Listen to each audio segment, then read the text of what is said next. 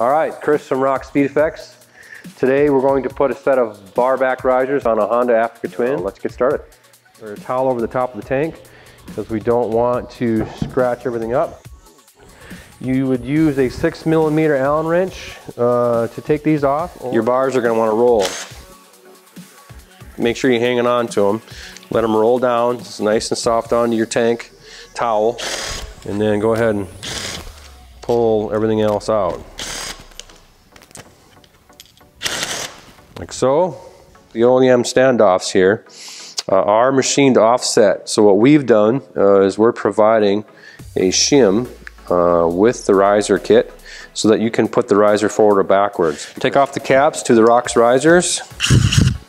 I want you to notice that the round side stays together. Okay. We're going to grab the OEM bolts that we had earlier. Just slip this one in here. I'm going to put one of these shims in place underneath, like so.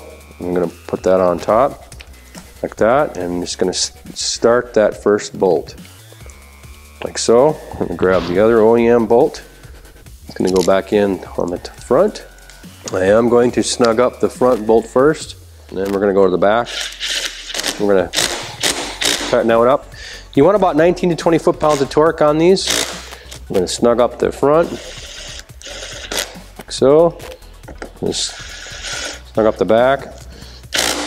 And now we're going to set the handlebars back in place. Going to kind of find center on these. What I do is I kind of look at the bend, where the bend is, take my fingers, kind of feel out where that would be. In the back, the Rock's cap is also machined offset. So we're going to tighten the square side first. Now the nice thing about the design that we've got here is now we can get on the bike and we can move the bars even with our rear bolts tight.